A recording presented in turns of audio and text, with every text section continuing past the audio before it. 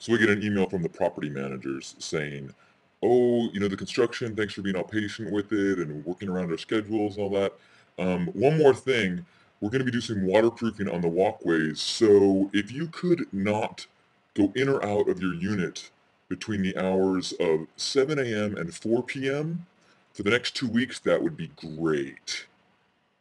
Like, so if I want to leave the house, I have to do so before 7 a.m. and then I have to stay out until 4 p.m.?